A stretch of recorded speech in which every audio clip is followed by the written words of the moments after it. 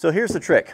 This was Granddad's old trick here. So your things like your garden shovels, your little hand tools and trowels, and different things that you just kind of keep outside that get neglected, they get that coating of rust on them, and then they just don't work very well. That there's a lot of friction with the rust. It's nice to keep things oiled up, but who's got the time to do all of that? So you take a 5-gallon bucket or anything that you have, and you fill it up with sand.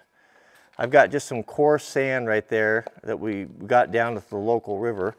And then if you change your own oil, make sure you save the engine oil in whatever containers you have. I keep like bar oil containers and stuff, and so when I change the oil on my rigs, I save that. I use it it's a great treatment for wood, to waterproof or rot-proof wood for fence posts or different things you want to use.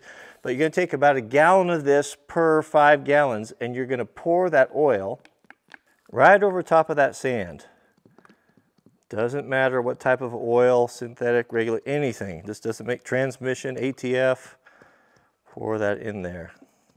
I know it looks like a lot, but it's going to sift down in there. You'll see here. Take your shovel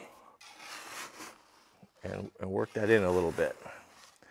Now 1 gallon might be a little bit too much, but I think that's what I typically do there. So work that in. Let's stick with a 1/2 gallon there. Mix it in. Once we get it mixed in there, it's not going to be sloppy.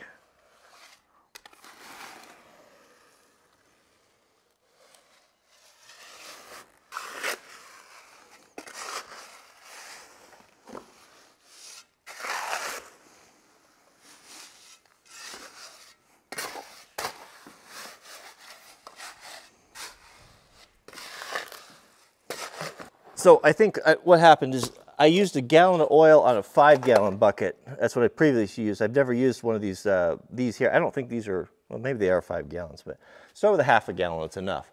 So here's the deal. So you have this in your garden shed or at or near. You can use these with the detergent because they have the lid on them, but don't leave it outside where it's going to get rained in, because then it'll just overflow and make a mess. So what you do is, to make it real handy, is right where you're going to be hanging up all your tools, then you just give this a plunge in the sand, work it out. Same with your little hand tools. You just give them a plunge in there just one time, knock off the sand a little bit, but look at that. You get a nice coating, a thick, heavy coating of oil on them.